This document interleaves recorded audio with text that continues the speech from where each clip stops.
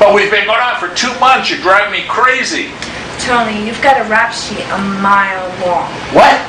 You sleep with someone, then you drop her, and ruin her reputation by bragging about her to all your friends. That's not me. That's Ben. Ben Rector. He's a real pig. Really? What about Tanya or Cynthia or Diane? Okay. But if I'm such a heel, why did you go out with me in the first place? Well, for one thing, I find you very attractive. I know that you have a good side. I do? That was a very sweet thing you did the other day. Sticking up for that little Gonzalez kid with redneck Joey Anderson was about to beat him to a pulp. Yeah, I hate rednecks. That's good news. But if you really love me, you'll have to prove it. Meredith, I do love you, and I'll do anything to prove it. Good.